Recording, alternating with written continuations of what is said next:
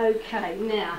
To get this award. Why do you feel like you got the award? Looking after children, very healthy food, to try and do what I can to make it presentable and healthy, as much as I can.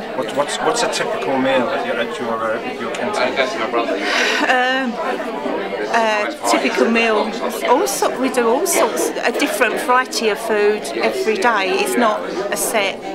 What are your customers saying? Love it. They've never had sort of complaints or anything. They've always said how lovely it is and how lovely we are. So.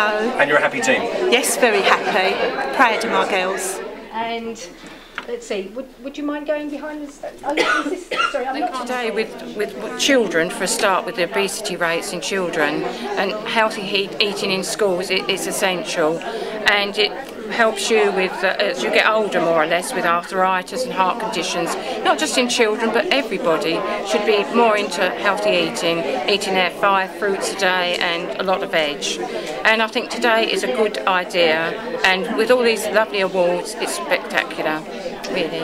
And you see from the people here, from the different kitchens around the yes. They're all very proud of what they do. Oh yes, they are very proud, and I would be too. And I think Thurrock Council's proud as well. In your time, has the approach to healthy eating changed in education?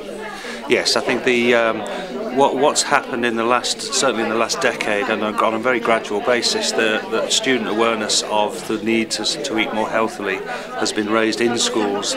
We've been very conscious of the fact that many students are not eating healthily out of school, so there's been a very, very high profile in making sure that pupils consider what they eat in the school, and this has involved a number of initiatives over the course of the years, driven mainly by the schools because of their responsibility to the students.